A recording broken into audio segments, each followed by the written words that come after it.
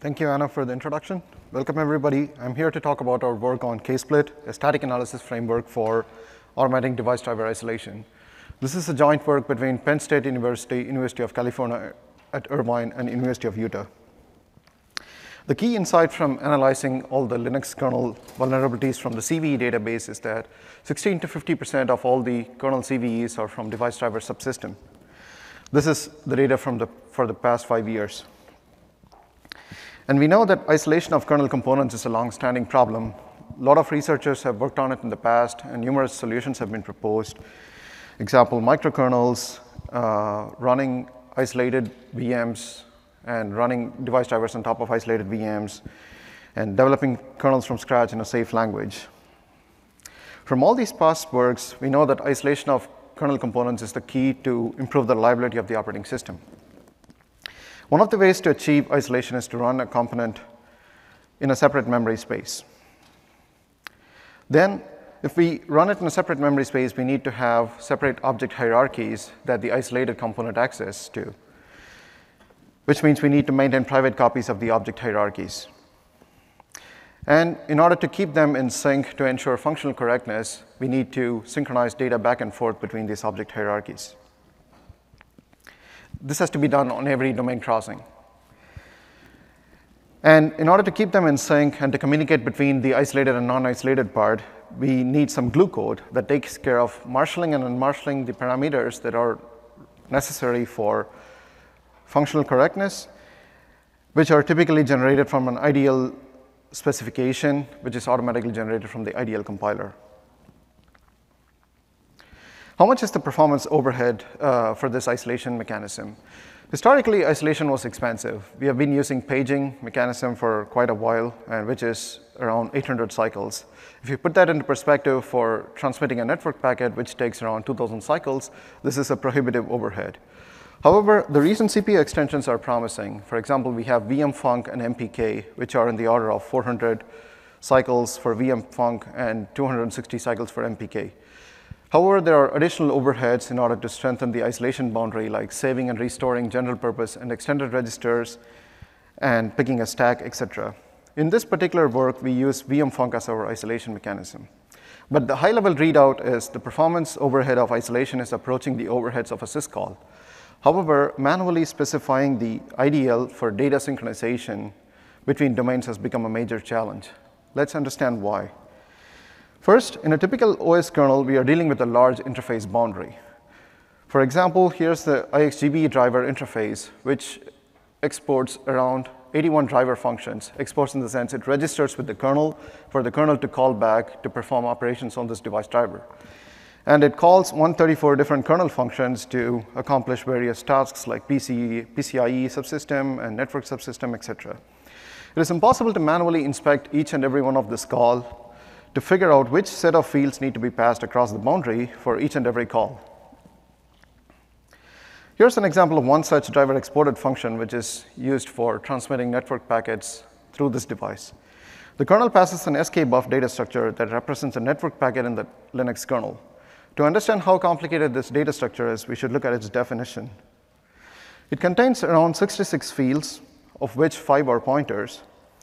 Since we are maintaining separate object hierarchies, we shouldn't look only at those 66 fields. We should see how much of those 66 fields can reach, which is all the recursively reachable fields from those 66 fields, which amounts to 3,100 fields, of which 1,200 are pointers. But in reality, only a small subset of those fields are accessed by both the kernel and the driver. And for this particular API that is transmitting a network packet, we just need 8 shared fields.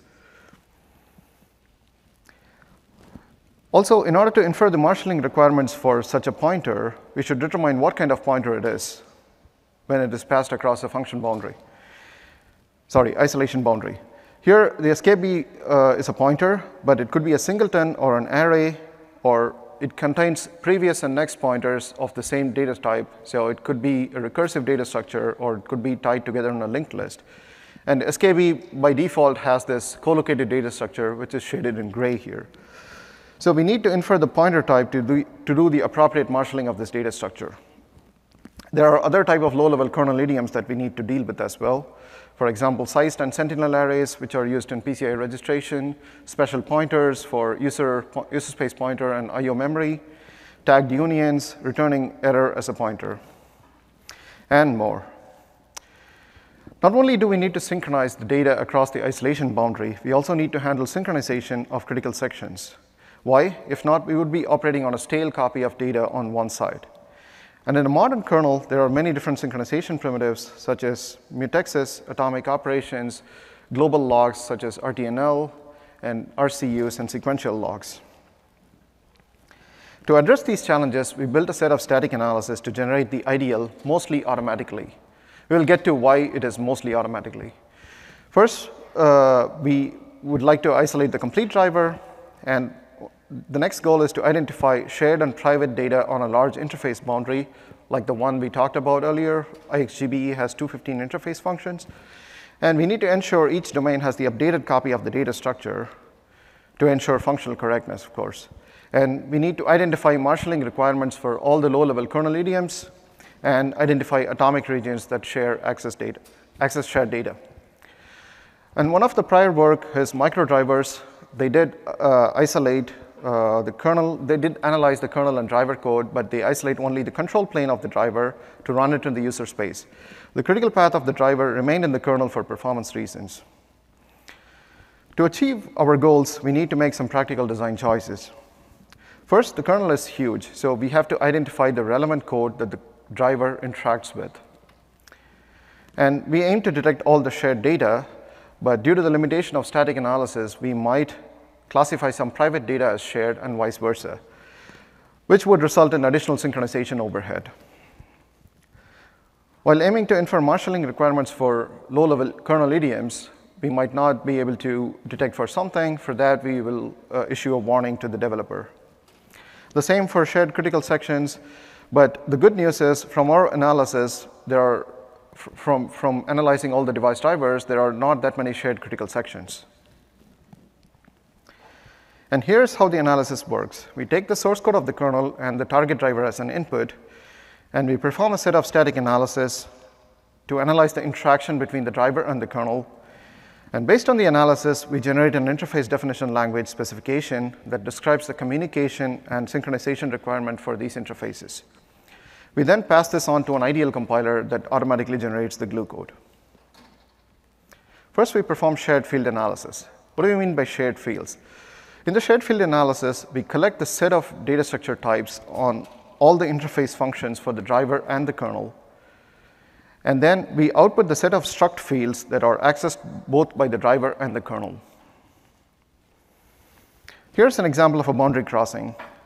Onto the right, there's the driver function that registers the network interface with the kernel by calling register netdev.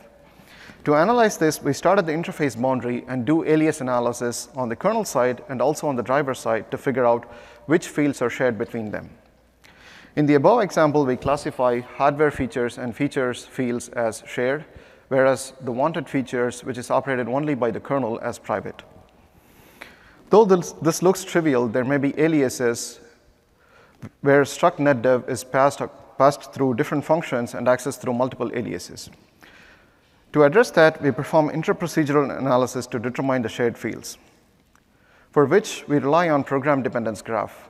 First, we build a PDG for the driver domain and for the kernel domain. From the PDG, we will be able to analyze interprocedural data using field-sensitive alias analysis and infer control and data dependencies for a given variable. For more details on how PDG works, please refer to the original PDG paper from CCS 17. The next step, we perform boundary data access analysis. The main idea is to infer synchronization requirements for every interface function that is on every call and return edges. How do we do it? First, we figure out the subset of shared fields that are read written in an interface function. Then we synchronize the data read by the callee at the call edge and synchronize the data updated by the callee at the return edge.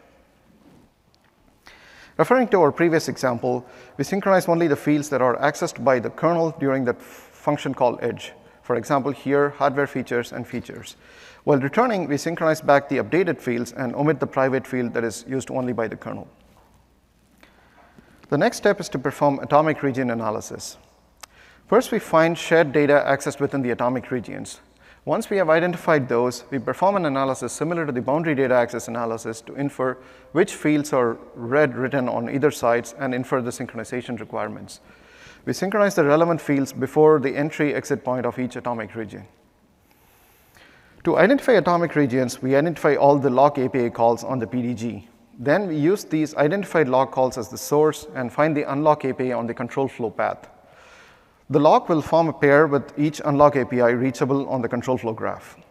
Next, to determine whether a lock-unlock pair forms a critical section, we use alias relations to check whether the call pair obtain the same lock. Finally, when it comes to inferring synchronization requirements for pointers, they are always tricky. The pointer could point to a single instance or an array of instances. When synchronizing a single instance, we just need the type information for the pointer, whereas when you want to synchronize an array, you need the size information as well.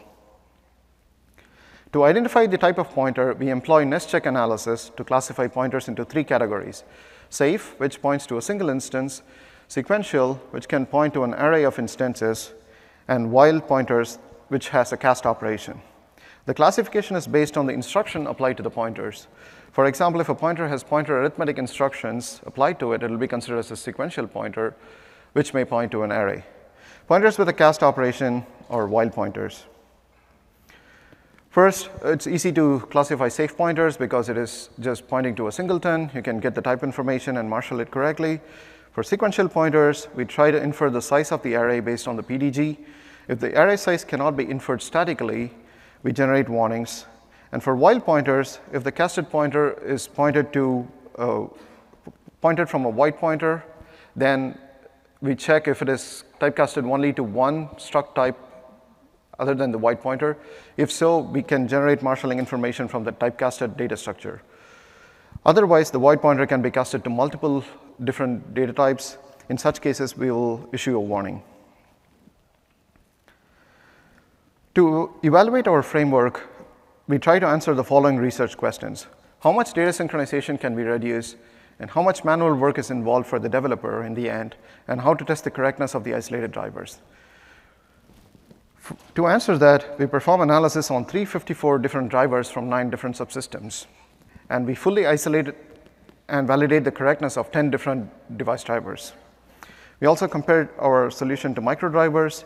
And for analyzing the performance of isolated solution, we run a memcached benchmark on the isolated Ixgbe driver. In here, we will discuss the metrics of one of the 10 drivers that we isolate and validate, which is the most complicated of all the 10 drivers, Ixgbe. Here we show how our analysis compares with the other approaches. If we have to do a naive deep copy of all the struct fields of the hierarchical data structure, then we would end up copying over 1 million fields. Whereas microdrivers capture all the fields accessed by the driver, however, they do both the fields private to the driver as well as shared with the kernel. In our analysis, we capture only the fields that are accessed by both the domains. In that case, we would need to synchronize only 3,100 fields across all the functions of the Ixgbe driver, which is a significant reduction compared to a deep copy. Here we show the synchronization primitives that are classified either as private or shared based on our atomic region analysis. As we hypothesized earlier, we have no shared RCUs or seek locks in Ixgbe driver. And we correctly identified the 35 shared atomic operations and 3 shared critical sections for which we have to call out and synchronize. From the nest check pointer classification, we handle all the singleton pointers. For sequential pointers, that is arrays, we are able to handle 75% of the cases for Ixgbe. For the rest, the analysis was either not able to find the allocation site or the size of the array. And we handle all but one of the while pointers that are typecasted with void, and we emit warnings for while pointers others that are typecasted to multiple types that couldn't be handled. How about the manual work? For Ixgbe with 27,000 source lines, we generate an ideal specification of around 2,000 lines. And we misclassify 7 pointers, and we issue a warning of 65 warnings to the developer, of which 33 are anonymous unions, and 16 plus some change are for arrays and while pointers. And we need to manually change for all these array size misinformation in the IDL that amounts to 53 lines of changes.